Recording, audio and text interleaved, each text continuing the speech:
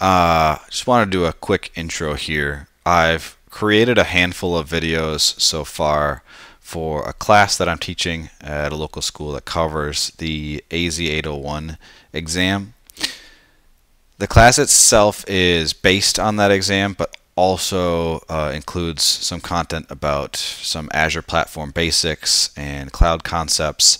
And I also wanted to take some extra time to explain high availability concepts that weren't necessarily covered by the exam, but people should know. Things related to DNS, load balancing around databases, that sort of stuff.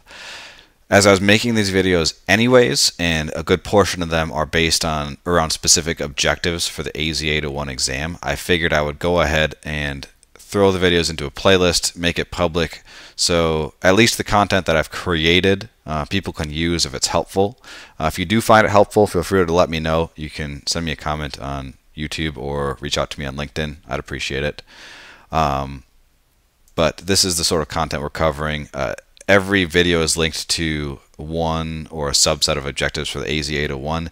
It's not going to be covering any of the licensed services though, because I don't really want to pay for the user licenses that are required for like Cloud Defender or Windows Defender for Cloud, things like that. But as I make content, I'll be adding to this playlist and throwing it up.